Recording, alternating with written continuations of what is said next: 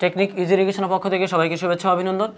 ষষ্ঠ শ্রেণীর গণিত পাঠ্যবইয়ের স্বাভাবিক সংখ্যা ও ভগ্নাংশ অধ্যায় থেকে নতুন একটি পর্ব নিয়ে এসেছি। তো এই পর্বে সমাধান দেখাবো অঙ্ক নম্বর 5 এর মধ্যে রয়েছে ক এবং খ। এই 5 নম্বর অঙ্কটা এই পর্বে সমাধান দেখাবো। তো আমরা সমাধান করছি ধারাবাহিকভাবে অঙ্কগুলো অনুশীলনী থেকে। তো এবার দেখো এখানে বলা হয়েছে যে একই অঙ্ক মাত্র একবার ব্যবহার করে 7 অঙ্কের বৃহত্তম ও ক্ষুদ্রতম সংখ্যা গঠন করো। তাহলে একই অঙ্ক একবার শুধু ব্যবহার করা যাবে, পাশাপাশি মনে করো এখান থেকে সব থেকে বড় অঙ্ক রয়েছে 9কে পরপর 7 বার লিখে কিন্তু নেওয়া যাবে না, কারণ 9 একবারে নিতে হবে। তো ক নম্বরের ক্ষেত্রে দেখো 1 2 3 4 5 6 7, এখানে 7টা রয়েছে, খ নম্বরেও 7টা রয়েছে। তো আমরা জানি যে অঙ্ক পাতনের যে কোনো অবস্থানে বৃহত্তম অঙ্কের মান ক্ষুদ্রতম অঙ্কের মান অপেক্ষা বড় হবে, এটা আমরা জানি। তাহলে ক নম্বরটা সমাধান করার সময় যদি আমরা বলে নিই এইভাবে যে অঙ্ক পাতনের যে কোনো অবস্থানে বৃহত্তম অঙ্কের মান ক্ষুদ্রতম অঙ্কের মান অপেক্ষা বড় হবে। তাহলে দেখো অঙ্ক পাতনের যে কোনো অবস্থানে বৃহত্তম অঙ্কের মান ক্ষুদ্রতম অঙ্কের মান অপেক্ষা বড় হবে, অর্থাৎ বৃহত্তম হবে। তো এখন যেই সংখ্যাগুলো আমাদের এখানে দেওয়া রয়েছে ক নম্বরের ক্ষেত্রে যে সংখ্যাগুলো দেওয়া আছে সেই সংখ্যাগুলোর মধ্যে থেকে বৃহত্তম অঙ্কটাকে যদি আমরা বড় অবস্থানে নিয়ে নিই, অর্থাৎ সবার বামে নিয়ে নিই, অর্থাৎ আমরা এইভাবে সাজাতে পারি। এখানে সব থেকে বড় অবস্থানে রয়েছে হচ্ছে 9, তার মানে বড় সংখ্যা হচ্ছে 9, এটাকে যদি বৃহত্তম স্থানে বসাই তাহলে সব থেকে বড় মান প্রকাশ করবে। এরপরে রয়েছে হচ্ছে 8, এবার আমরা ধারাবাহিকভাবে প্রত্যেকটা সংখ্যায় বসাই বড়গুলো আগে। তাহলে দেখো আমরা এখান থেকে এই সংখ্যাগুলো থেকে সাজিয়ে নিয়েছি। দেখি এখানে 7টি অঙ্ক রয়েছে কিনা, 1 2 3 4 5 6 7। এখন সব থেকে বড় স্থান কোনটা? এটা হলো একক স্থান। একক, দশক, শতক, হাজার, অযুত, লক্ষ, নিযুত। নিযুতের ঘরে তুমি 1 বসালে যে মানটা পাবে 9 বসালে কিন্তু তার থেকে অনেক বেশি বড় মান পাবে। তাই সেই জন্য বলা হয় যে অঙ্ক পাতনের যে কোনো অবস্থানে একক স্থানেও যদি তুমি 9কে বসাও, 1-এর থেকে 9-এর মানটা বড় বোঝাবে। দশক স্থানে যদি তুমি 2-এর পরিবর্তে 9কে বসাও তাহলে 2-এর থেকে কিন্তু 9-এর মানটা বড় বোঝাবে। 2 বসালে দশক স্থানে বোঝাবে হচ্ছে 20, আর 9 বসালে বোঝাবে হচ্ছে 90। তাহলে দেখো কত বড় সংখ্যা বোঝায়। তো সেটাই বলা হচ্ছে যে অঙ্ক পাতনের যে কোনো অবস্থানে বৃহত্তম অঙ্কের মান ক্ষুদ্রতম অঙ্কের মান অপেক্ষা বড় হবে। তাহলে এখানে আমরা যদি এই নিযুত অর্থাৎ একক, দশক, শতক, হাজার, অযুত, লক্ষ, নিযুত এই স্থানটায় সব থেকে বড় অঙ্ক এখানে যে কয়টা দেওয়া আছে তাদের মধ্যে থেকে সব থেকে বড় যেটা 9 রয়েছে সেটা যদি বসাই তাহলে সবার থেকে বড় সংখ্যাটা প্রকাশ করবে। যদিও অন্যান্য অঙ্কগুলোর থেকে এই 9টা হচ্ছে বৃহত্তম সংখ্যা, তার কারণে এটা যদি বৃহত্তম অবস্থানে বসাই তাহলে এটা আরও বড় মান প্রকাশ করবে। তো সেই কারণে এই কথাটা বলা হয়ে থাকে। তাহলে আমরা এখানে লিখতে পারি যে সুতরাং বড় থেকে ছোট ক্রমে অঙ্ক পাতন করলেই বৃহত্তম সংখ্যাটি পাওয়া যাবে। তাহলে দেখো যে সুতরাং বড় থেকে ছোট ক্রমে অঙ্ক পাতন করলেই বৃহত্তম সংখ্যাটি পাওয়া যাবে, অর্থাৎ যে কয় অঙ্কের বৃহত্তম সংখ্যা বের করতে বলা হয়েছে সেই কয় অঙ্কের, এখানে যে 7টা অঙ্ক রয়েছে তাই 7 অঙ্কের বৃহত্তম সংখ্যা পাওয়া যাবে। তো আমরা লিখতে পারি সুতরাং বৃহত্তম সংখ্যা, যদি কেউ 7 অঙ্কের বৃহত্তম সংখ্যা লিখতে চায় লিখতে পারে, কোনো সমস্যা নেই। তাহলে এই অঙ্কগুলো 9 8 5 4 3 2 1, তাহলে 3 অঙ্ক পর কমা বসে এরপর প্রতি 2 অঙ্ক পর কমা বসালে উচ্চারণে সহজ হয়। তাহলে বৃহত্তম সংখ্যা আমরা পেয়ে গেলাম। এবার ক্ষুদ্রতম সংখ্যা বের করতে হবে। তাহলে দেখো ক্ষুদ্রতম সংখ্যার ক্ষেত্রে আবার এই যে অঙ্কগুলো আমরা নিয়ে নিয়েছি সেটাকে যদি আমরা ছোট থেকে বড় ক্রমে অঙ্ক পাতন করি তাহলে কিন্তু আমরা ক্ষুদ্রতম সংখ্যাটা পেয়ে যাই। আমরা লিখতে পারি আবার দেখো তাহলে এই অবস্থানগুলোকে আমরা ক্ষুদ্রতম সংখ্যা যদি নির্ণয় করতে চাই তাহলে এই অবস্থানটাকে যদি চেঞ্জ করে দিই তাহলে 1-এর থেকে বড় হচ্ছে 2, 2-এর থেকে বড় 3, এরপরে 4, এরপরে 5, এরপরে হচ্ছে 8, এরপর সবার থেকে বড় হচ্ছে 9।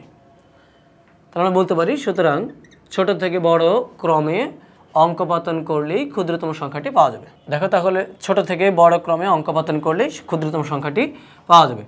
এখন ছোট থেকে তাহলে আমরা ক্ষুদ্রতম সংখ্যাটা নিয়ে নিই। প্রথমে 3 অঙ্ক পর কমা, এরপর প্রতি 2 অঙ্ক পর কমা, ছোট থেকে বড়র দিকে অঙ্ক পাতন করেছি 1 2 3 4 5 8 9। তাহলে দেখো আমরা বৃহত্তম সংখ্যাও বের করে নিয়েছি, ক্ষুদ্রতম সংখ্যাও বের করে নিয়েছি। যেহেতু আমাদের এই 7টা অঙ্ক শুধুমাত্র একবার করে ব্যবহার করেই 7 অঙ্কের বৃহত্তম এবং ক্ষুদ্রতম সংখ্যা বের করতে বলা হয়েছিল, আমরা 7 অঙ্কের বৃহত্তম এবং ক্ষুদ্রতম সংখ্যা পেয়ে গেছি। তাহলে এটাই হচ্ছে আমাদের উত্তর। তুমি উত্তরের ক্ষেত্রে আলাদা করে উত্তরটা লিখে এই বৃহত্তম এটা লিখে তারপরে সেমিকোলন দিয়ে এটা লিখবে, যেমন এইভাবে তুমি আলাদা করে উত্তরটা লিখে নেবে। উত্তর এটা হচ্ছে বৃহত্তম সংখ্যা আর ক্ষুদ্রতম সংখ্যাটা এইভাবে লিখবে, এভাবে তুমি উত্তরটাকে সাজিয়ে দিবে। এটা হচ্ছে বৃহত্তম সংখ্যা, এটা হচ্ছে ক্ষুদ্রতম সংখ্যা। তো দেখো একইভাবে আমরা এই 5-এর খ নাম্বারটা সমাধান করব, তবে সেক্ষেত্রে 5-এর খ নাম্বারটায় একটু ব্যতিক্রমী বিষয় রয়েছে। যেমন এখানে ক্ষুদ্রতম অঙ্ক কিন্তু শূন্য ব্যবহার করা হয়েছে, আর ক্ষুদ্রতম অঙ্ক যদি শূন্যটা অর্থাৎ এই পরের অংশটুকু যদি আমরা করতে চাই, যে আবারের পরে যখন ক্ষুদ্রতম সংখ্যা তৈরি করেছি তখন যদি আমরা সবার বামে যদি শূন্য বসাই তাহলে একটা অঙ্ক কম গঠিত হবে, অর্থাৎ 7 অঙ্ক গঠিত না হয়ে ক্ষুদ্রতম সংখ্যার বেলায় 6 অঙ্কের ক্ষুদ্রতম সংখ্যা গঠিত হবে। তখন কিন্তু আমাদের একটু চেঞ্জ করে বলতে হবে যে সার্থক অঙ্ক সবচেয়ে ক্ষুদ্রতমটা আগে বাম পাশে বসিয়ে তারপরে আবার শূন্য থেকে শুরু করে ধারাবাহিকভাবে ক্ষুদ্রতম ছোট থেকে বড় ক্রমে সাজাতে হবে। তো এই কথাটুকু আমরা লিখে নেব। তো আসো এবার আমরা খ নম্বরটা সমাধান করি। তো এবার দেখো খ নম্বরটা যেমনটা বলে নিয়েছিলাম যে ক নম্বরটার মতোই প্রথম বৃহত্তম সংখ্যাটা তৈরি করতে তেমন কোনো সমস্যা নেই।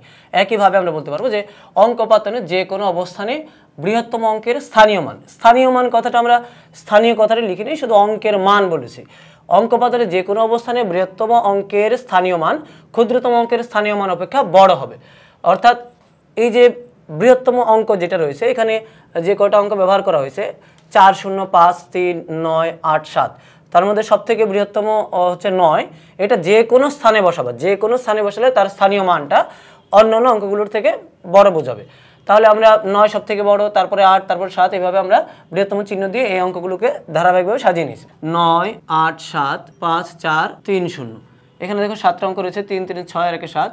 তাহলে এটা কমা বসিয়ে প্রথমে 3 অঙ্ক পর এরপর প্রতি 2 অঙ্ক পর পর কমা বসালে সংখ্যাটাকে সহজে উচ্চারণ করা যায়। তো দেখো বৃহত্তম সংখ্যা পেয়ে গেলাম। এখন দেখো যে আবার আমরা যদি ক্ষুদ্রতম সংখ্যা যেটা রয়েছে, মূলত আমরা বলে নিয়েছিলাম যে ক্ষুদ্রতম সংখ্যাটা তৈরি করার সময় একটু সমস্যা তৈরি হবে। এখন ক্ষুদ্রতম সংখ্যাটার ক্ষেত্রে এই অঙ্কটাকে যদি আমরা বিপরীত ক্রমে সাজাই, অর্থাৎ 0 থেকে বড় হচ্ছে 3, এরপরে 4, এরপরে 5, এভাবে, অর্থাৎ আগে যে ক্রমে সাজিয়ে নিয়েছিলাম সেটাকে বিপরীত ক্রমে সাজালাম। সব থেকে ছোট সংখ্যাটা প্রথমে নিয়েছি, এরপর তার থেকে বড় এভাবে নিয়ে সবার বৃহত্তমটা ডানে নিয়েছি। তাহলে দেখো আমরা অন্য যে ক নম্বরের অঙ্কটার মতোই বলতে পারি যে যেহেতু সংখ্যাগুলোকে আবার ছোট থেকে বড় ক্রমে সাজিয়ে নিয়েছি, তাহলে আমরা বলতে পারি যে সংখ্যাটি বা ছোট থেকে বড় ক্রমে অঙ্কপাতন করলেই ক্ষুদ্রতম সংখ্যাটি পাওয়া যাবে। এই কথাটুকু লেখার পর ছোট থেকে বড় ক্রমে অঙ্কপাতন যদি করি, মানে অঙ্কগুলোকে যদি পাশাপাশি সাজিয়ে নিই, অঙ্কপাতন করা মানে একটা অঙ্ক আরেকটা অঙ্কের পাশে বসিয়ে দেওয়া, এটাকে বলা হয় অঙ্কপাতন। তাহলে অঙ্কপাতন যদি করে নিই তাহলে আমরা ক্ষুদ্রতম সংখ্যাটা পেয়ে যাব। কিন্তু দেখো, কিন্তু সর্ববামে শূন্য বসালে, অর্থাৎ এই যে শূন্যটা আমরা লিখে নিয়েছি, সর্ববামে শূন্য বসালে সংখ্যাটি 7 অঙ্কের না হয়ে 6 অঙ্কের হবে। তাহলে দেখো, কিন্তু সর্ববামে শূন্য বসালে সংখ্যাটি 7 অঙ্কের না হয়ে 6 অঙ্কের হবে। তাহলে 6 অঙ্কের তো গঠন করতে বলেনি, আমাদেরকে 7 অঙ্কের বৃহত্তম ক্ষুদ্রতম সংখ্যা গঠন করতে বলা হয়েছে। বৃহত্তমের ক্ষেত্রে কিন্তু আমরা ঠিকই 7 অঙ্কের গঠন করে নিয়েছি। দেখো, তাহলে এখন শূন্য বসানোর কারণে সার্থক 7 অঙ্কের ক্ষুদ্রতম সংখ্যা হবে না, 6 অঙ্কের ক্ষুদ্রতম সংখ্যা গঠন হবে।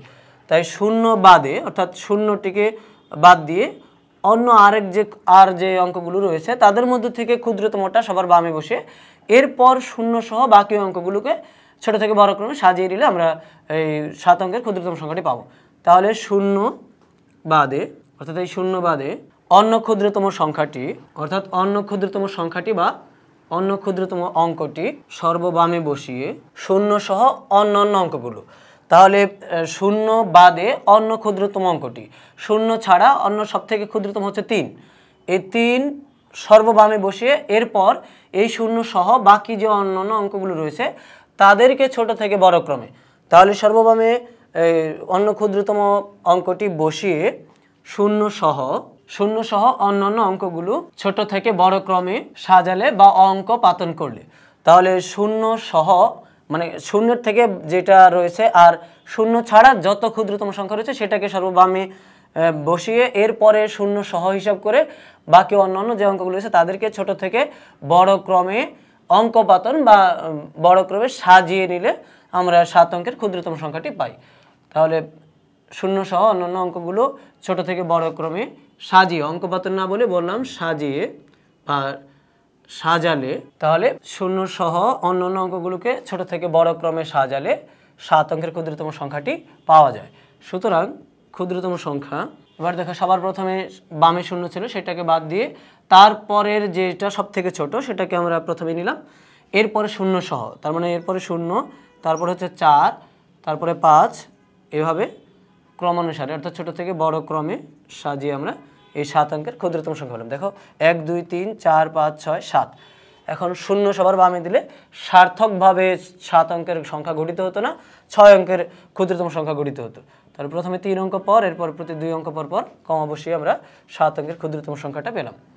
যেহেতু আমাদের ক্ষুদ্রতম এবং বৃহত্তম এবং ক্ষুদ্রতম সংখ্যাটাই গঠন করতে বলা হয়েছে, তাই আমরা উত্তরে আলাদা করে বৃহত্তমটার লিখে বৃহত্তম সংখ্যাটা বসিয়ে সেমিকোলন বসাবো, এরপরে আমরা ক্ষুদ্রতম সংখ্যাটা লিখে উত্তরটা বসিয়ে দেব। এটাই হচ্ছে দেখো, অঙ্কটা কঠিন নয়, তবে এই যে ক্ষুদ্রতম সংখ্যা নির্ণয় করার সময় দুইটা কথা বেশি বলতে হয়। কারণ হচ্ছে শূন্যকে দিয়ে যদি তুমি শুরু করো কোনো সংখ্যা, তাহলে সেটা সার্থক কোনো 7 অঙ্ক বা 6 অঙ্ক যে কয়টা অঙ্কের গঠন করতে বলা হোক না কেন, শূন্য সবার প্রথমে দিয়ে শুরু করলে সেটা সার্থক সেই কয়টা অঙ্কের হয় না।